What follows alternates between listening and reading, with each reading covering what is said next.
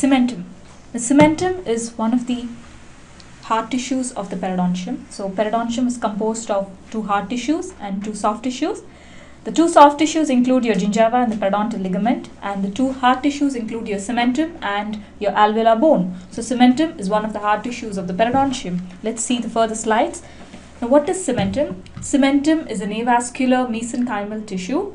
Okay, it's highly calcified tissue. It's calcified avascular mesenchymal tissue that forms the outer covering of the anatomical root. So your cementum is avascular, it is calcified, and it is a mesenchymal tissue. So mesenchymal tissue is a tissue which originates from your mesoderm. So because it's a part of connective tissue, so cementum is a form of a connective tissue, therefore it takes origin from the mesoderm. That's why the definition also includes that it is a mesenchymal tissue, yes. And then it is calcified tissue, it is avascular, meaning it has no blood supply, and it forms the outer covering of your root surface. So that describes your cementum. How does cementum form? That is, the process of cementum formation is determined, or it's called as cementogenesis. So the formation or the development of cementum is called as cementogenesis.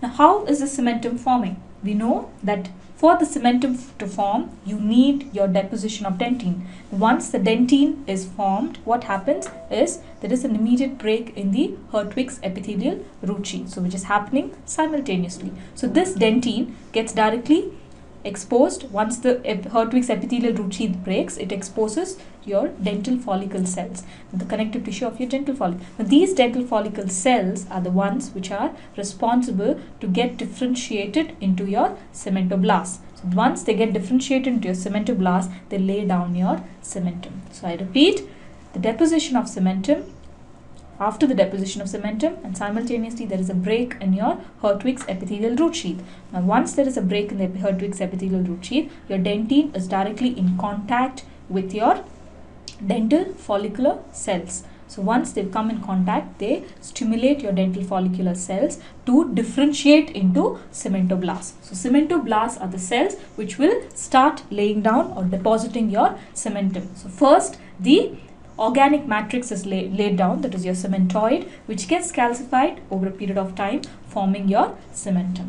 Now let's see the next slide, that is your cementum varieties. You have varieties of cementum. You can classify cementum according to three different classifications. One is your based on the location on the teeth.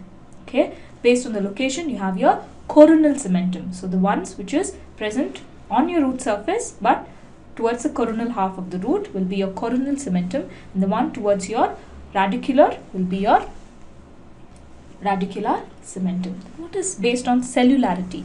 Based on the cellularity, you can classify your cementum into cellular cementum and your acellular cementum. Following that, you have based on the presence of fibril, whether you have fibers or not. So you have afibrillar cementum or fibrillar cementum. There's one important classification system of cementum which was given by Page and Schroeder into, so they classified cementum into 5 types. What are the 5 types of cementum that Page and Schroeder classified? The first one is your acellular afibrillar cementum, meaning to say that it has no cells and no fibers. Then comes your acellular extrinsic fiber cementum, meaning to say it has no cells but it gives attachment to your extrinsic fibers, that is the fibers coming from your periodontal ligament, that is your terminal edges of your periodontal ligament fibers, Sharpie's fibers.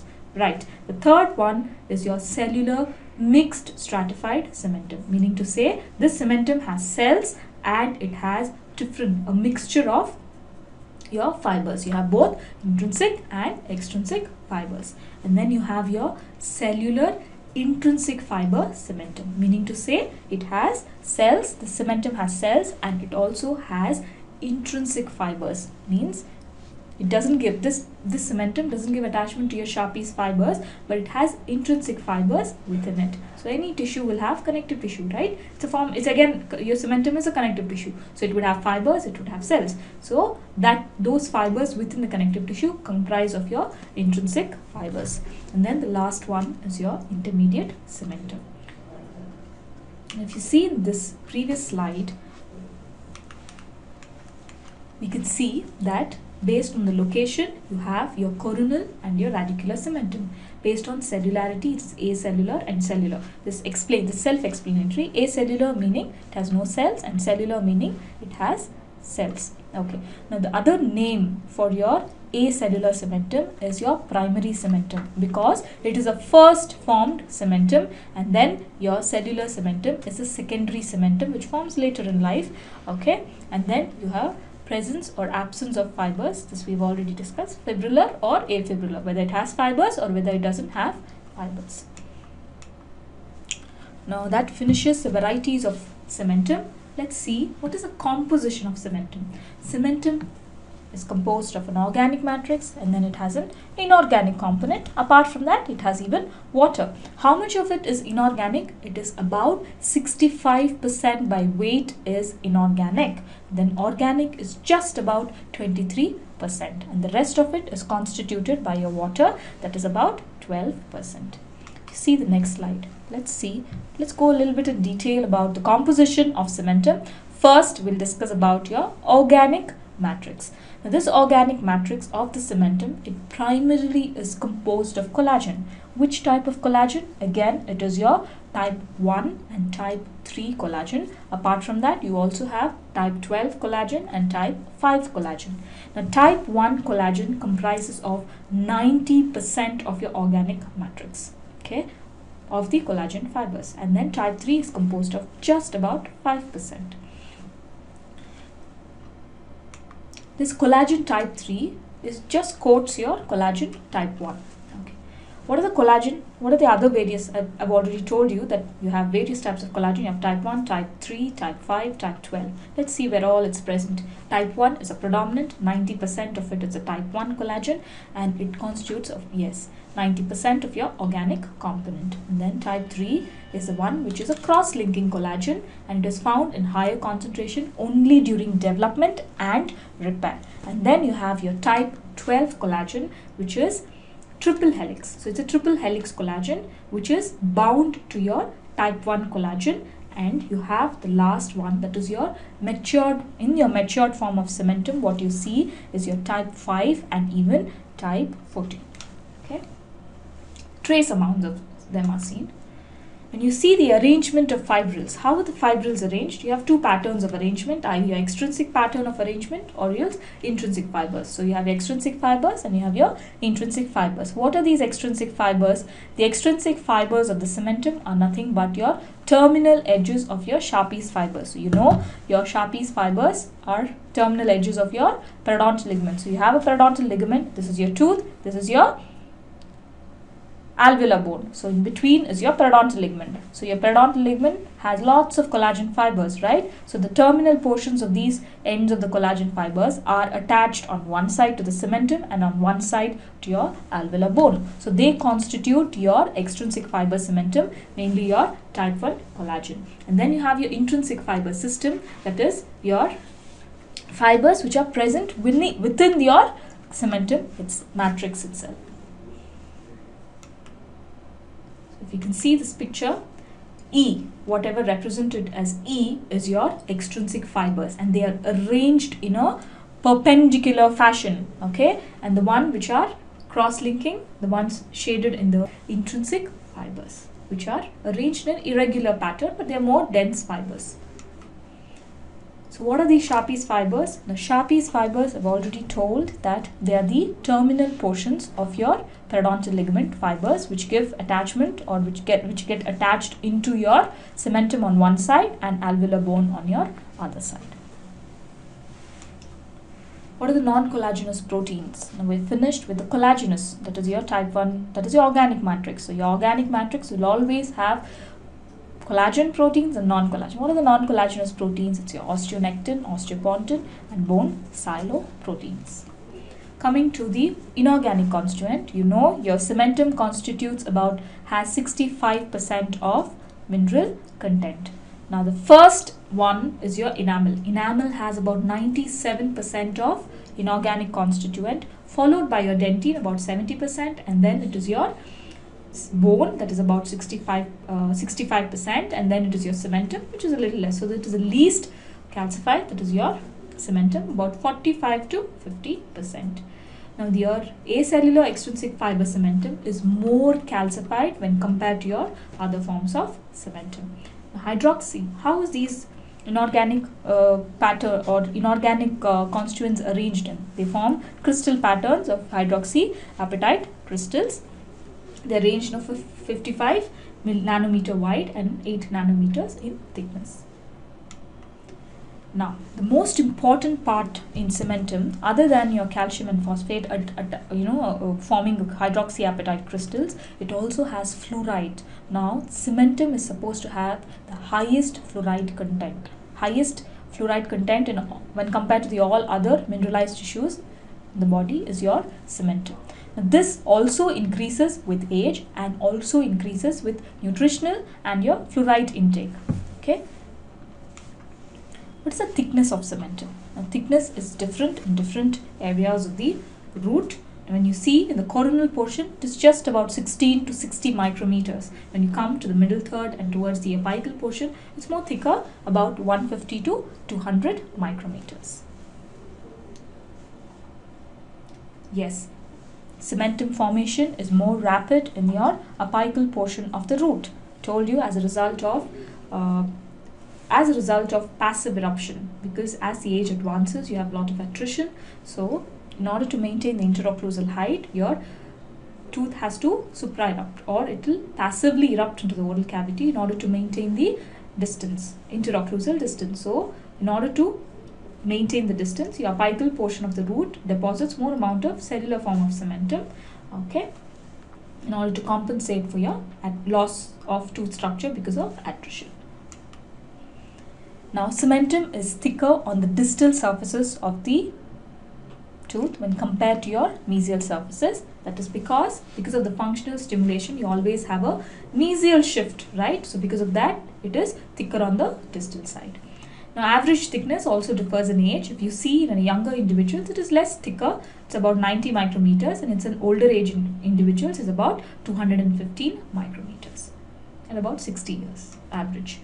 What are the cemento-enamel junctions? What is the importance of the cemento-enamel junctions? Why we need to know about cemento-enamel junction? And then what are the various types of cemento-enamel junctions? You have type 1, type 2 and type 3. The type 1 cemento-enamel junction is where your cementum overlaps your enamel. Means, suppose this is your enamel and this is your cementum. So this cementum will overlap your enamel. So that junction will form your cemento-enamel junction. It is seen about 60 to 65% of your individuals. So that's called as an overlap junction. When you come, the second one is your gap junction. Your butt junction. That is, your cementum and your enamel meet at one point. Okay, at just one point they meet, and that junction will become your cemento-enamel junction. So the second form is your overlap. We finish with the overlap, that is seen in about 60 to 65% of the cases, wherein your cementum overlaps your enamel. And then the second one is your butt junction, wherein your cementum will just meet your enamel at just one point, and that will become your cemento-enamel junction. And now this is seen in just about 30 to 35% of cases. The last form of, or the type of CEJ is what is called as a gap junction. In a gap junction, your cementum and enamel will not meet. So there is a gap between your cementum and enamel. So your dentine is directly exposed. Now that will be the third type, or the gap junction of CEJ, and that is called, or that is seen only in about 5 to 10% of the cases. So these patients are the ones who have this type of CEJ, that is a gap junction, are more prone for dentinal hypersensitivity. Similarly, with your 30 to 35%, that is a type B type of CEJ, if you can see in the picture, the B, wherein there is just a butt joint, that is your cementum and your enamel just meet at a point. So in those cases also you have dentinal hypersensitivity if this cementum gets resorbed or it is removed, either intentionally or unintentionally. So the best cemento-enamel junction would be your overlap, wherein your cementum is completely covering your enamel. What are the functions of cementum? Why do we need to have cementum? If there's no cementum, then your periodontal ligament, where it's going to go and attach to. So you always need a cementum, right? So if you have a cementum, that's why when we talk about regeneration or new attachment, when after a disease process, after periodontal disease, when we talk about regeneration, we say that we need a new cementum, we need new alveolar bone, and we need new periodontal ligament. So all these three will comprise of your regenerated tissue.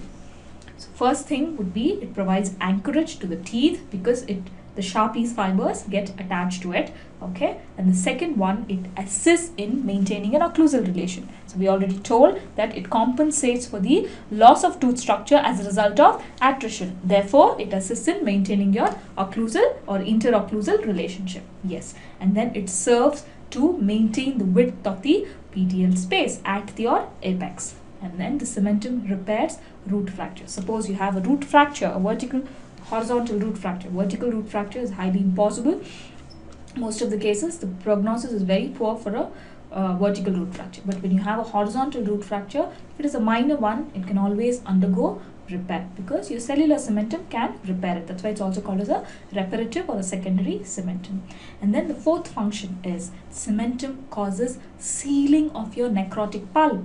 Okay, apical occlusion. Sometimes what happens because of your exposure of your dentinal tubules, if you have the capacity for the cementum to form, it can seal off these dentinal tubules and reduce your dentinal hypersensitivity, and also apically it can occlude your at the apical foramen area, therefore sealing off your necrotic pulp and preventing any further progression of your disease into the periapical tissues.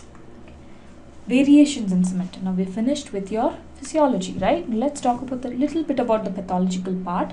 It can be sometimes developmental or sometimes it can be a pathological in origin.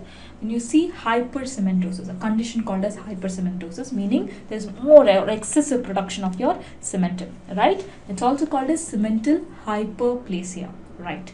Now this refers to the prominent thickening of your cementum. It can occur in two forms. You have your localized form and you have your generalized form. Now this generalized thickening can be either in a spike fashion or nodular in appearance. Okay. So these spike-like generalized thickenings of hypercementosis are also called as your cemental spikes.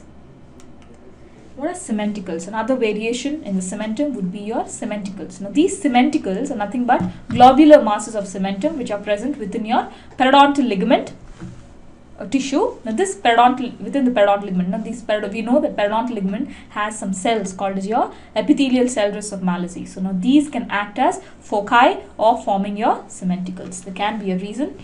Now they are less than 0.5 millimeters in diameter. There are three types of cementicles. You have your true cementicles, you have your sessile or your free cementicles, and then you have your attached cementicles and sessile or your attached cementicles and your interstitial cementicles.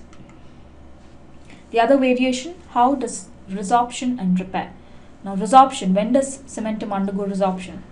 Cementum undergoes resorption because of some pathology. Either it can be a local cause or a systemic cause. What are the local causes? Let's see what are the local causes.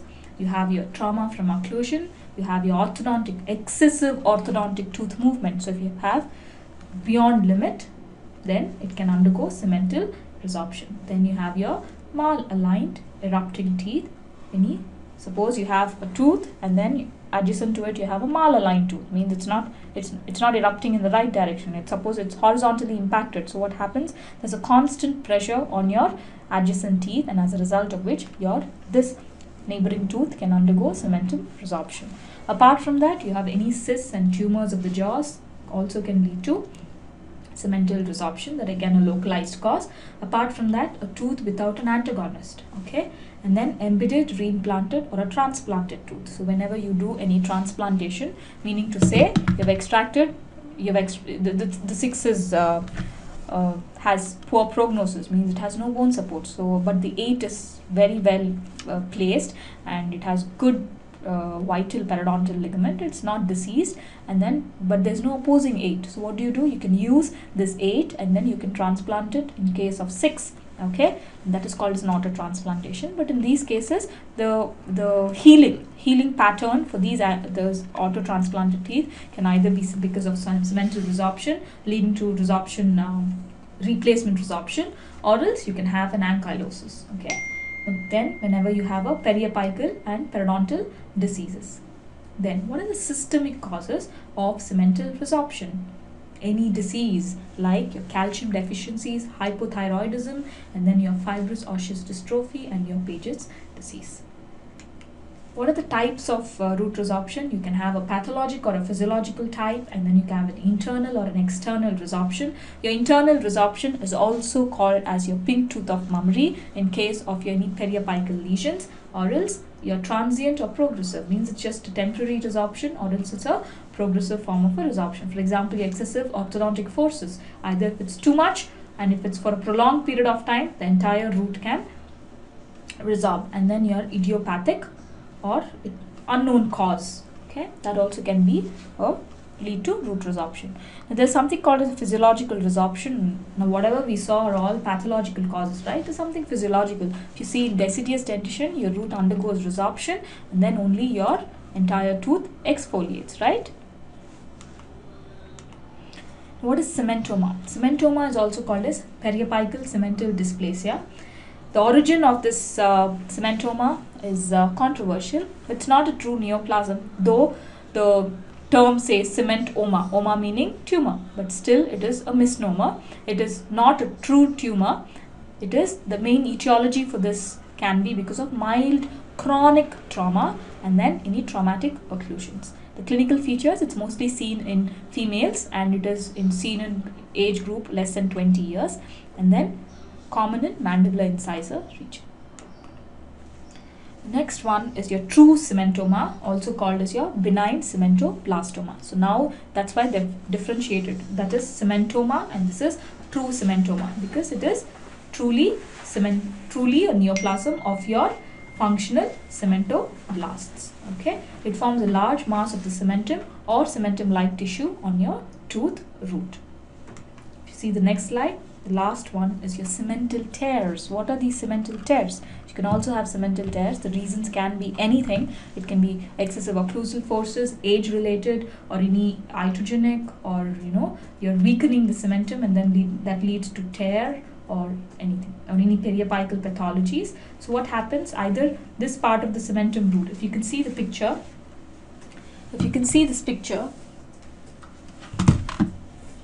so this is cemental tear. Now even this is cemental tear, but this cemental tear, what you're seeing is unattached, means it's the fragment of the cementum is free, but this one is still attached. So there's always a chance for this form of cemental tear to undergo repair.